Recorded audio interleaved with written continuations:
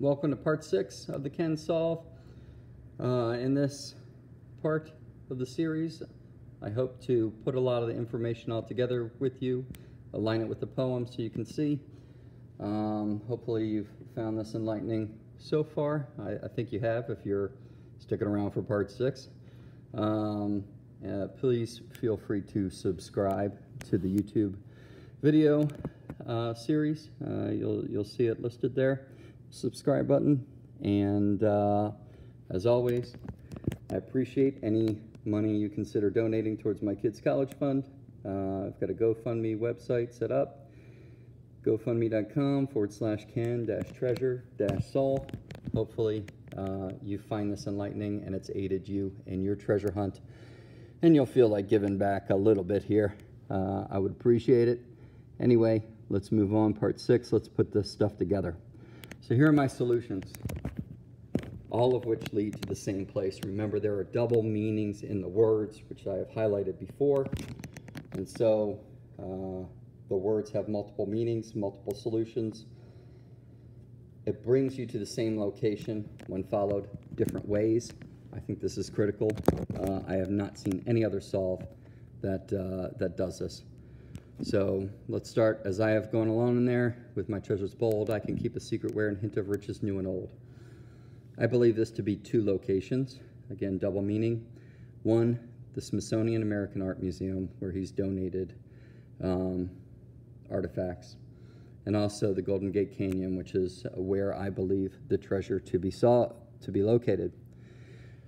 Next stanza, begin at where warm waters halt and take it in the canyon down, not far but too far to walk, put in below the home of Brown. First solution, Grand Canyon of the Yellowstone painting by Thomas Moran is where warm waters halt. It's owned by Department of Interior, very critical for land designations as laid out in the too far to walk map. If you take the metro down to the Smithsonian American Art Museum, where that painting is located, and also links to the Department of Interior. And let's remember, Smithsonian's caretaker was Solomon Brown. That's very critical. Let's look at it from another angle, the Golden Gate Canyon angle. Well, Golden Gate Canyon at the beginning is rustic falls, and in late summertime it slows down to a trickle. It becomes a dry creek bed. This was my second big mistake. I didn't wait until that time frame, but you really need to go in the very late summer. That's when the creek bed can be more adequately searched. That's critical. I don't think it's on either side of the creek bed, which is what I thought and where I made a mistake, thinking it was located on either side. I believe it to be following the dry creek bed and within the dry creek bed at Golden Gate Canyon. So what's the second solution to Brown? Well, there's one lone wolf that remained at Yellowstone for a long time. He was considered Big Brown. Kind of think of him as Forrest Fenn, the lone wolf there of Yellowstone. But he lived for quite some time right above Golden Gate Canyon, and he lived and he died there near the end. But Big Brown was the name of the last wolf of Yellowstone. Again, these 2 solutions for Brown, I haven't seen posted on people's solutions. I believe them to be the answer, both of them, leading to the same place. And I hope it's helping you in your search. Let's move on. From there, it's no place for the meek. The end is ever drawing nigh. There'll be no paddle up your creek, just heavy loads and water high. Well, first solution, Judgment Day. I've shown this painting before. It's not a concern for the meek, because blessed are the meek. They don't need to worry about Judgment Day. They're going to sail right through.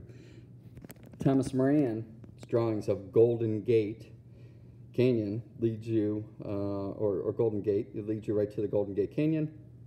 The creek is small and dry, so there's no paddle needed, and it's going to be dry if you go at the right time.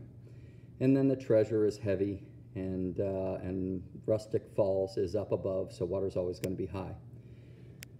So looking at it from another angle, Again, be safe and beware of bears. Bring adequate, equipment, safety equipment when you're out hiking pairs. But in Golden Gate Canyon, I believe that's where you're located. No place for the meek. Be careful of bears. The end is drawing nigh. You're almost done. You're in bear country, which basically means you're up a creek without a paddle, guys. And the funny part, of course, with heavy loads and water high is your bowels are just going to empty in fear because you're located in bear country. So again, please be careful. Thanks. Next one. If you've been wise and found the blaze, look quickly down your quest to cease. But Terry scant with marvel gaze, just take the chest and go in peace. So what's the blaze? Well, the big rock in the Golden Gate painting is ablaze. Take a hard look at that. Additionally, Bunsen Peak is the mountain that is on one side of Golden Gate Park or Canyon. So why is Bunsen Peak so critical? Well, it's named after the inventor of the Bunsen burner. What's also critical is it was also named as a result of the Hayden expedition, which Thomas Moran was on. So again, tying stuff together here, a lot, too much to ignore as far as a blaze goes with the Bunsen Peak. And so really focus on the blazes at Glen Creek and begin to search in and around the dry creek bed. What else is there? Well, I'll get into that further, but when you're down at Glen Creek, from the standpoint of where the paintings can be viewed and Bunsen Mountain Peak is, you will see a number of trees that are scorched in an unnatural way. I think this is very critical. I'll get into it more. Again, if I have helped you, please consider donating toward my kids' college fund, GoFundMe page, /can-treasure-solve. I hope this has helped you get closer to your treasure hunt, and happy hunting.